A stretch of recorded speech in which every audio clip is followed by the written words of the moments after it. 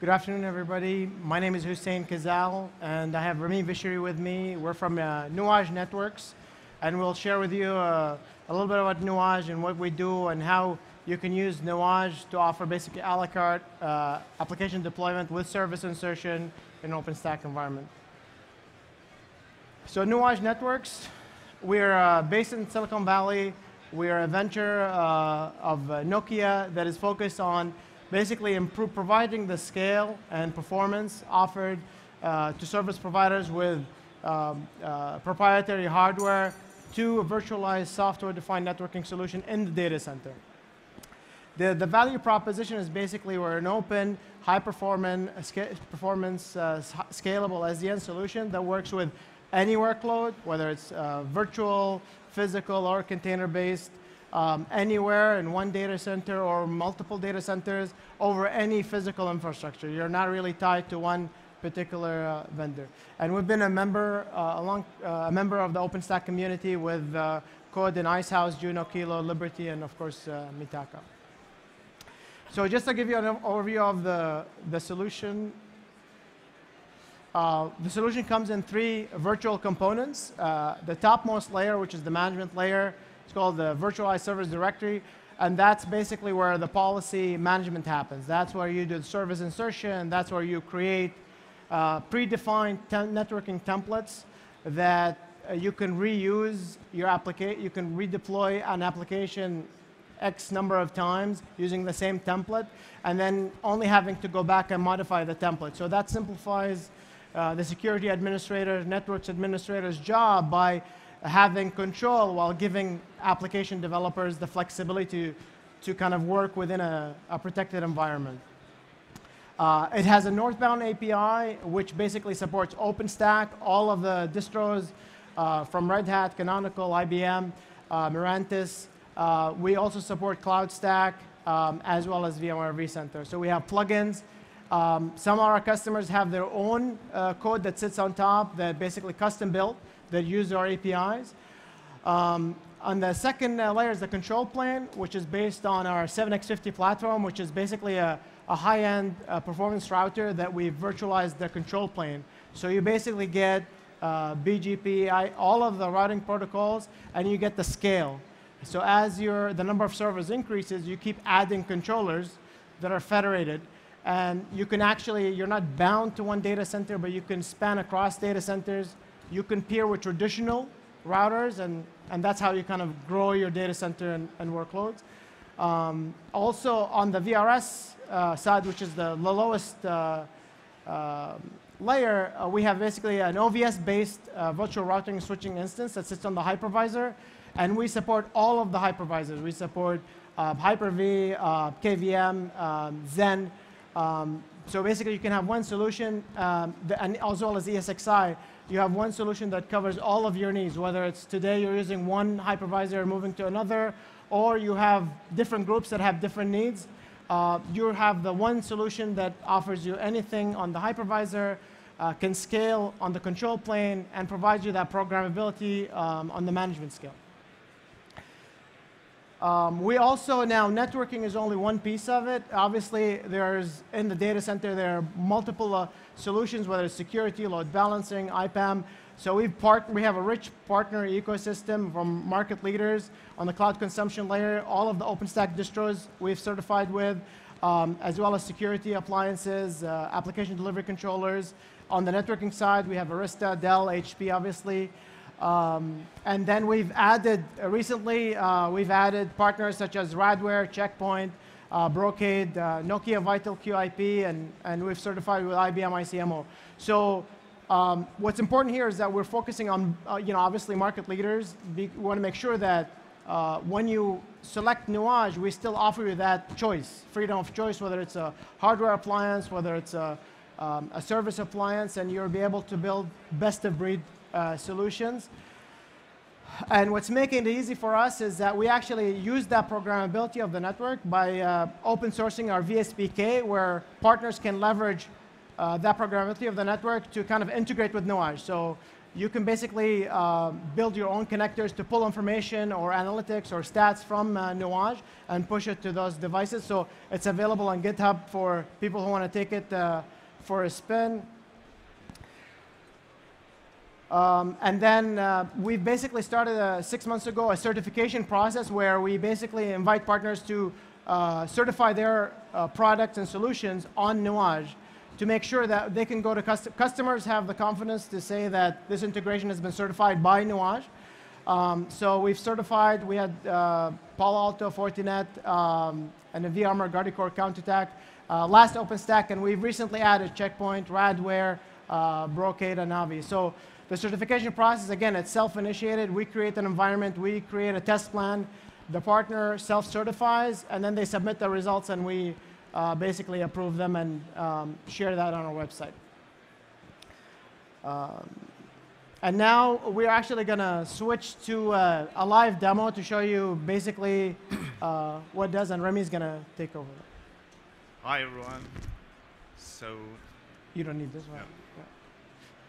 Can you switch to the? Oh.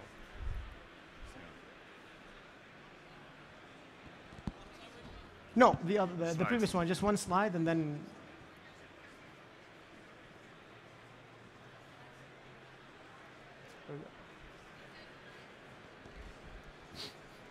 So what we want to show you in this demo is that you can quickly spin up application on OpenStack using Nuage Networks plus OpenStack, using Python script or Ansible playbooks. In this case, we'll deploy like an application which is composed of 3 app servers and 1 database using Ansible, and we'll load balance everything using LBAS v2.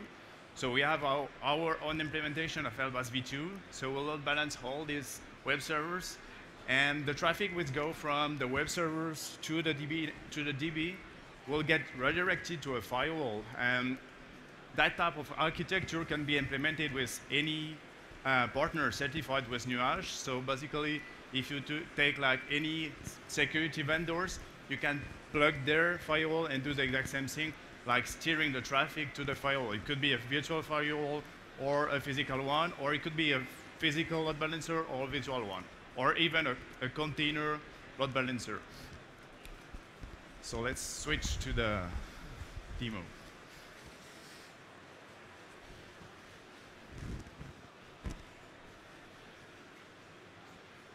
Yeah. Okay. So just to give you an overview, this is our OpenStack environment. We have already deployed the firewall, and the firewall connector will push policies and information to the firewall based on our REST API. So the firewall connector will put information from our management platform and push some object like IP addresses, subnets, zone to the firewall. So you'll be able directly from the firewall to configure object that you have in, for example, in OpenStack. So if you configure a security group on OpenStack, you'll get the same security group in your firewall because we'll synchronize everything.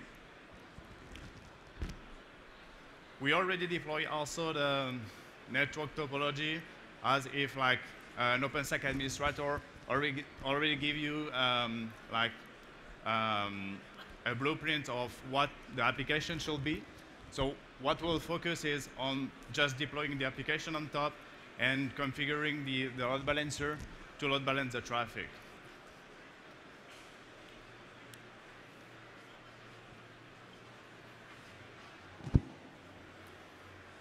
So in the first part, we'll have to check some of the things that the blueprint is already configured and so on. And if we go to the OpenStack platform, so we'll deploy a new it template.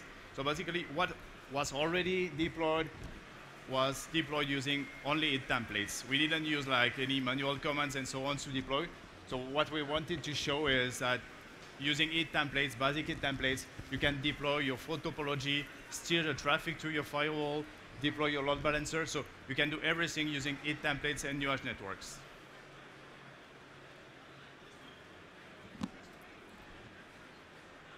So now our demo application is currently deploying. And if we go to instances, we'll see that the DB server is getting deployed.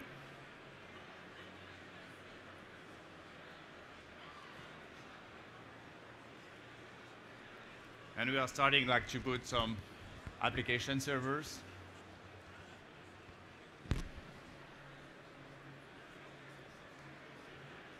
So our application is currently deployed. And if we go back there, so what we'll be doing is we'll create a new load balancer using the LBAS v2 API. So we wrote our own modules to talk to the LBAS v2 API, which is we'll open source all the modules because that's only using the LBAS v2 API.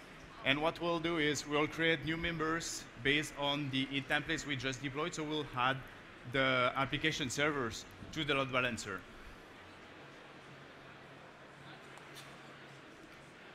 So if we switch to the application, which is not really fancy, but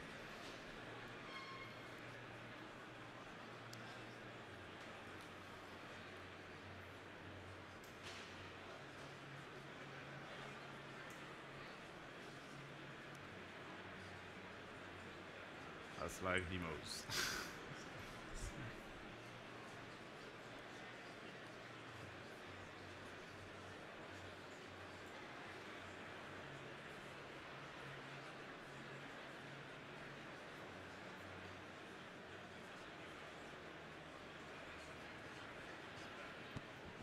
Okay.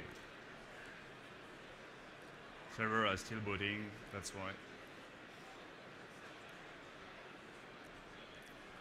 Just to give you why it's getting a little bit slow to deploy is we are using OpenStack plus Nuage to deploy OpenStack plus Nuage labs on top. So we have multiple nested environments for partners to certify, and all our partners will have the same thing. So we'll give us we'll give them a full OpenStack plus Nuage environment so they can directly do whatever they want on the environment to be certified.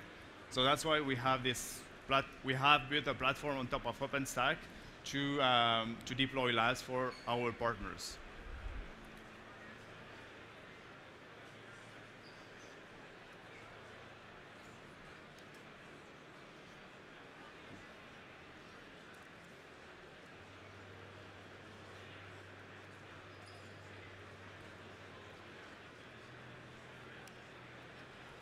So our application is deployed, and normally if we refresh, we'll see that the server is changing.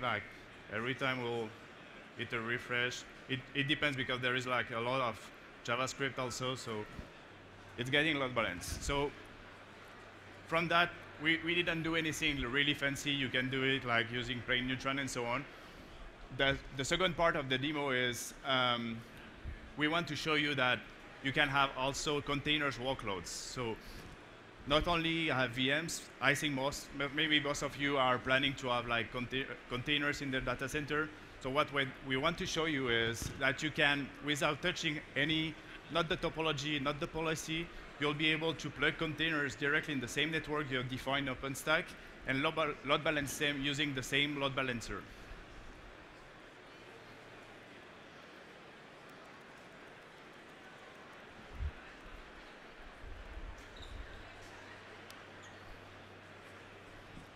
So we'll go through the same steps, and I will just go to our VSD UI.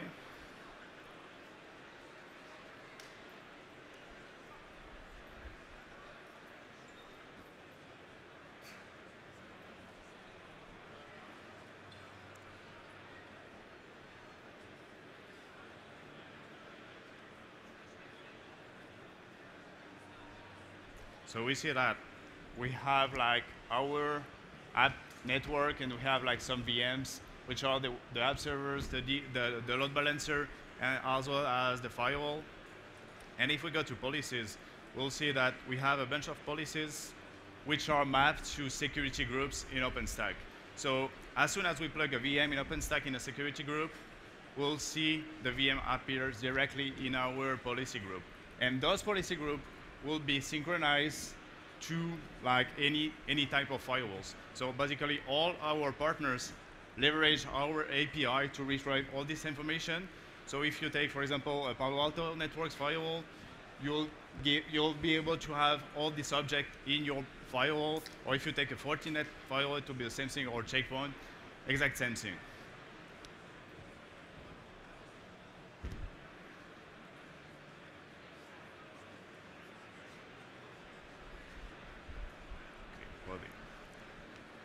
So just to show you quickly how we can, for example, see the rules. So for example, in this case, we have developed a small firewall based on IP tables using a REST API. And we are pushing all the information from our VSD, which are taken already from OpenStack, to the firewall. So you can see that you have all the zones, subnets, policy group. And we'll be able to do, for example, a new rule based on this specific group. So, for example, if I come there and select, I want to allow from app security group to DB security group, and for example, only port, I don't know, 27, because it's a MongoDB server. And we had this specific policy group. If we click on the small info, we'll see that we have currently 3 app servers, which are the 3 servers we deployed at the first time. We are currently deploying, so on the other side, we are currently deploying the containers application. So all the containers are deployed. We just deploy like 10 containers of the same application. And we are retrieving the IP address and reconfigure the load balancer using these IP addresses. So we'll create a new member like we did for the VMs for every container that was spawned on a Docker host. We are not only supporting like Docker hosts, we can support Mesosphere, Kubernetes, so everything that can run Docker containers or can be supported. We don't have like any real tight integration. The only thing that we have to install is we have to install our VRS on each hypervisor or Docker host, and we'll be able to connect your container or your VM to the same network. If we came back in, so in VSD, we see that we have a lot more vPorts in this policy group, which are both the VMs and the containers. And if we go to design, we'll see that in the app subnet, we'll have both containers and VMs. So we have like used the same subnet defined in OpenStack to deploy as well your container.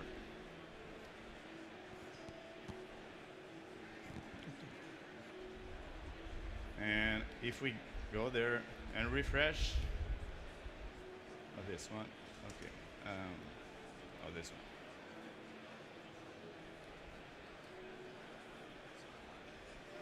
We'll see that now it's not like app server something, it's the container ID that is getting spawned.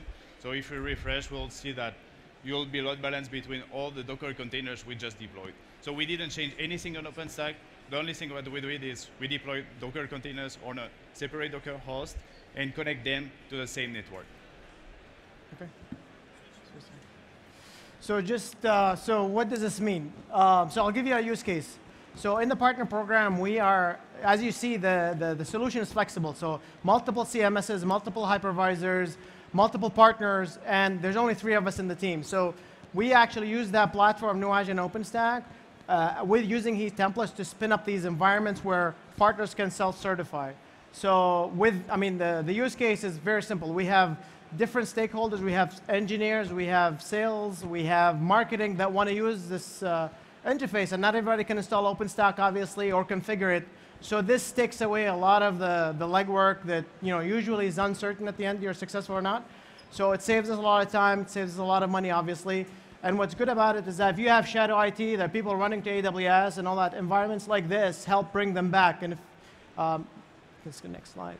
So we basically track, obviously we did an ROI, we got a return on investment within 3 months, and we have a lot of users using this because it's so easy and so trivial to kind of use.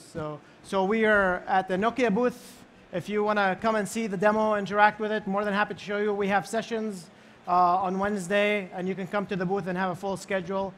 And we have giveaways right next to that screen. Please, umbrellas in case it's going to get wet outside, and T-shirts. Thank you for your time. Thank you.